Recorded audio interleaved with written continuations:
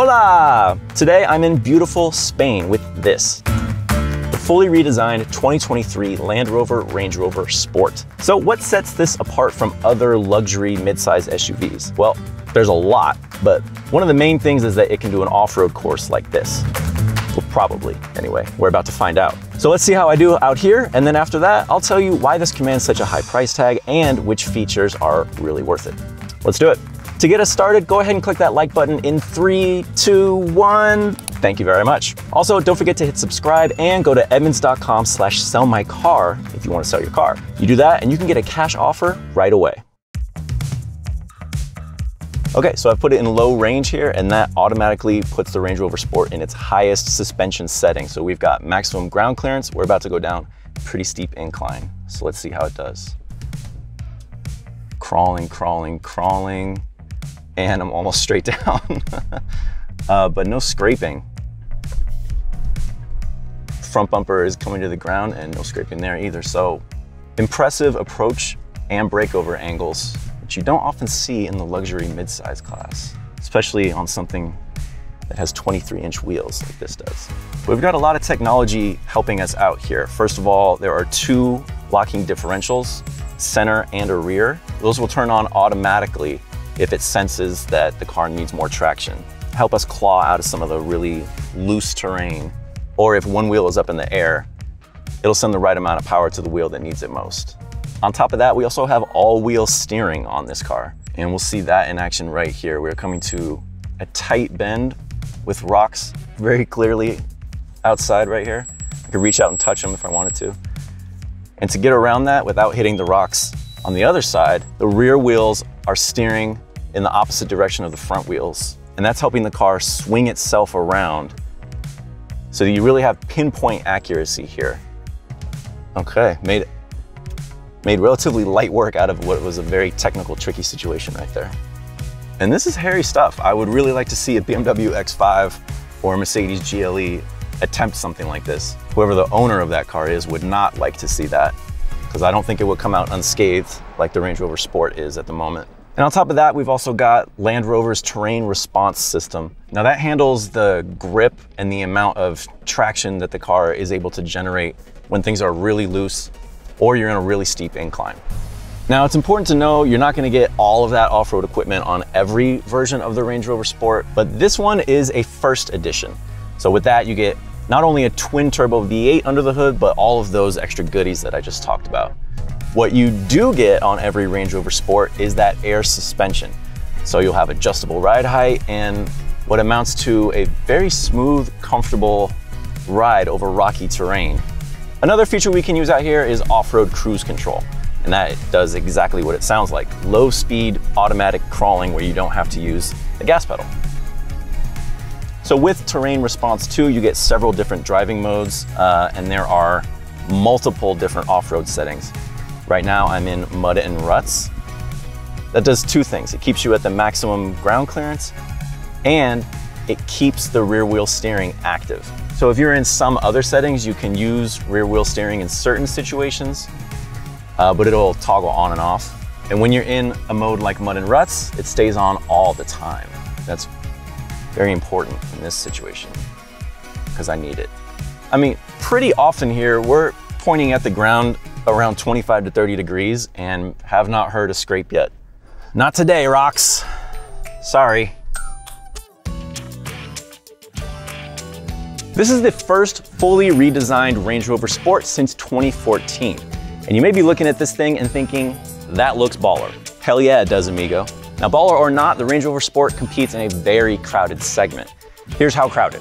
You could also go for something like a Mercedes AMG GLE, a BMW X5M, a Porsche Cayenne, or, on the sporty side, an Audi SQ8. It's kind of hard to believe there are so many performance-minded luxury SUVs around 100K these days, but that's a fact. So, the Range Rover Sport needs to stand out.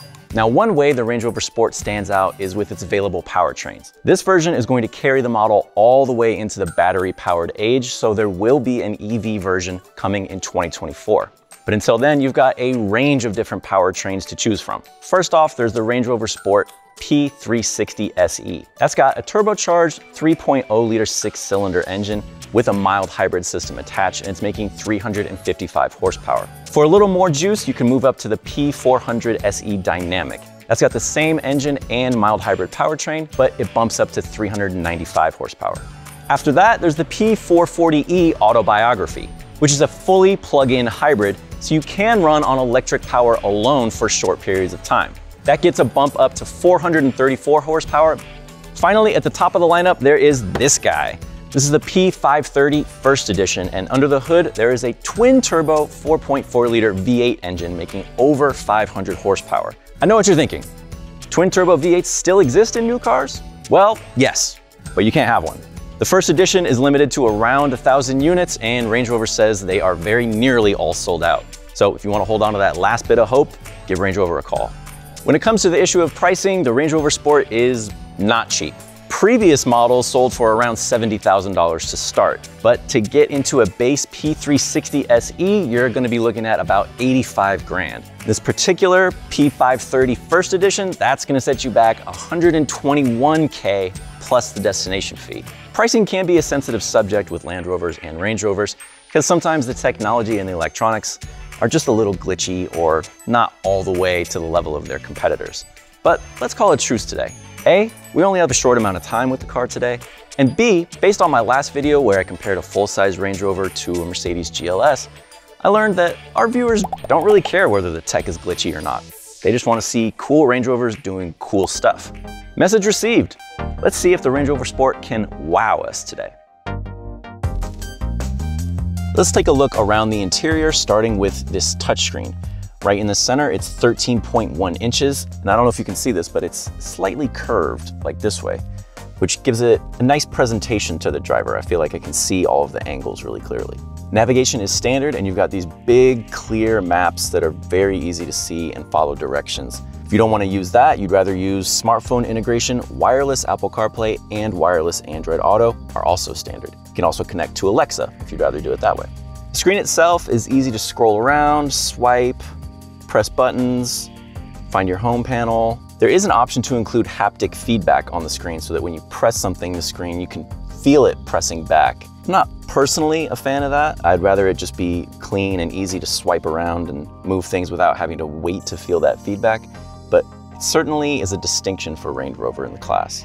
Moving from that screen up to this screen, we have a 13.7-inch digital information display. You've got your gauges, your speed, and then turn-by-turn directions in between there, which is very helpful to use so you can look at it and still keep your eyes on the road.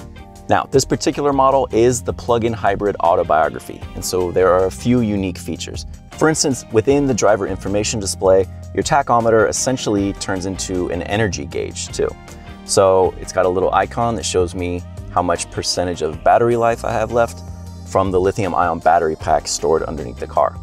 And it also tells me when I'm using energy or recharging it back into the system through coasting or braking. Now, there are a couple of different ways you can use that energy, and you can control it with this button right here, next to the off-road settings, in between them actually. With one click, I can go into hybrid mode using gas and electricity. I can go into EV using electricity only, or I can go to save, which is going to preserve that energy in the battery and rely on the gas motor so that I can use the EV system when I get into the city.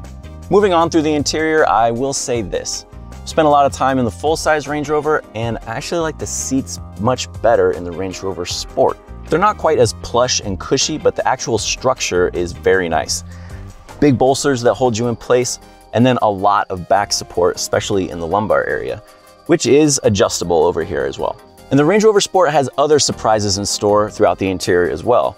For instance, underneath the screen, there's a little cubby for your phone that includes a wireless charging station. And below that, got my notebook here, and there's a little storage tunnel where that can just slide right in very nicely. Other storage surprises include a center console with a refrigerator option to keep your drinks cool. And then 2 cup holders up here, but you can also slide that out of the way to reveal a pretty deep second storage console. You don't get that in the full-size Range Rover. Now, there is a fair bit of piano black glossy plastic. This entire centerpiece right here is made of this stuff. It looks nice, but at the end of the day, it's just plastic.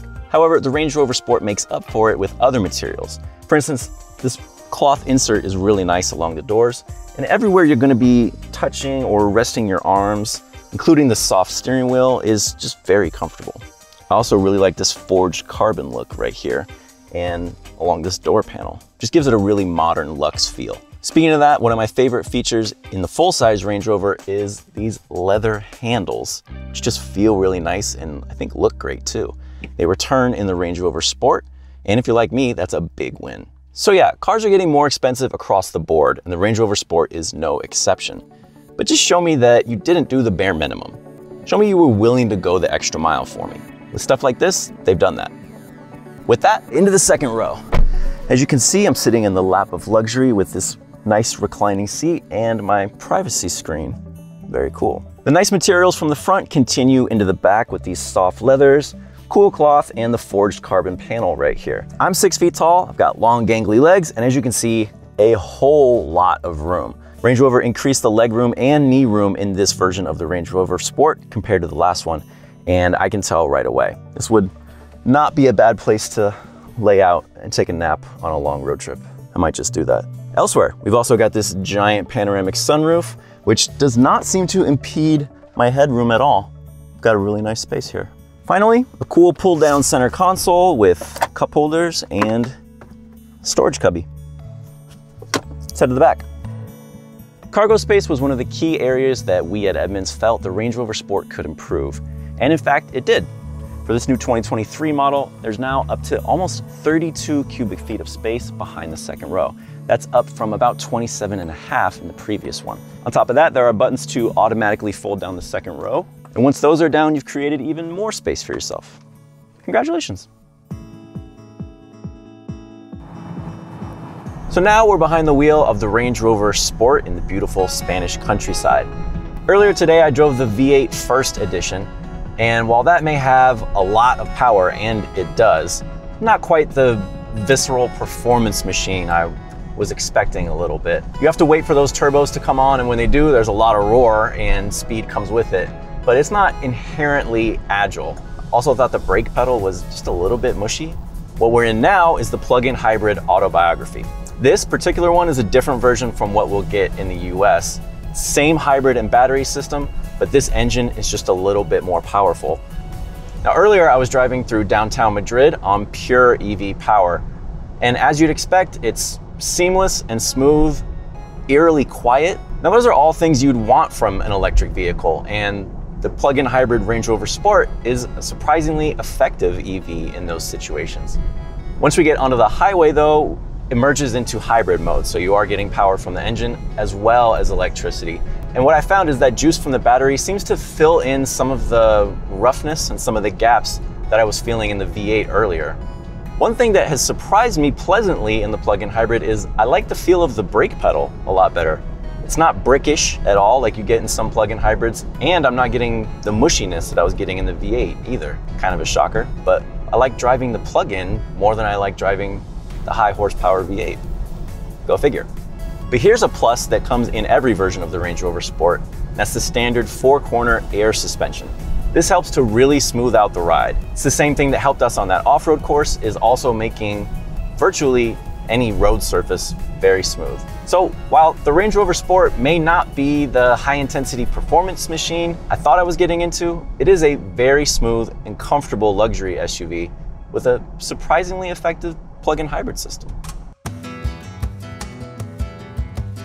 Turns out there is a lot that separates the 2023 Range Rover Sport from its rivals. For instance, show me a Mercedes GLE that can handle those rocks, or a BMW with an estimated river fording depth. The Range Rover Sport is like if you took a Porsche Cayenne and gave it the 4x4 system from a Land Rover Defender.